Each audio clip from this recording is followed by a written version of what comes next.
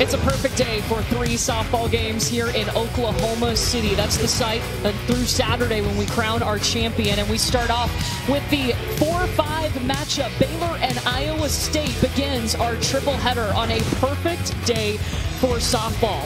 How many pitches they can foul off. Casey West, a laser up the middle. She's looking for 2, going to go back to first. Runners safe on the corners.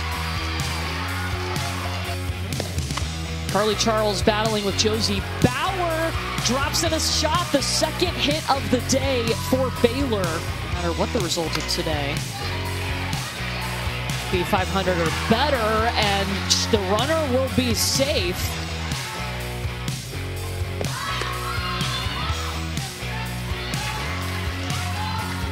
And runner is safe. Mackenzie Wilson in scoring position. Right into the glove of Emily Hott. She is feeling fine with that hit. 2 hits today for Mackenzie Wilson as she is now on a 4-game hit streak. Hit by pitches though to put 2 on. Puts them 27th in the country. Bedford's going.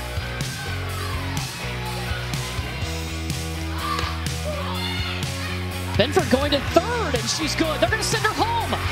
Bedford coming home, and Baylor on the board.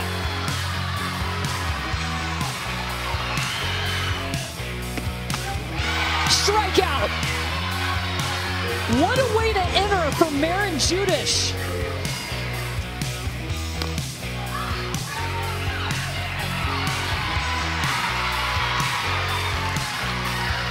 Strain is good to go. It did not roll fast.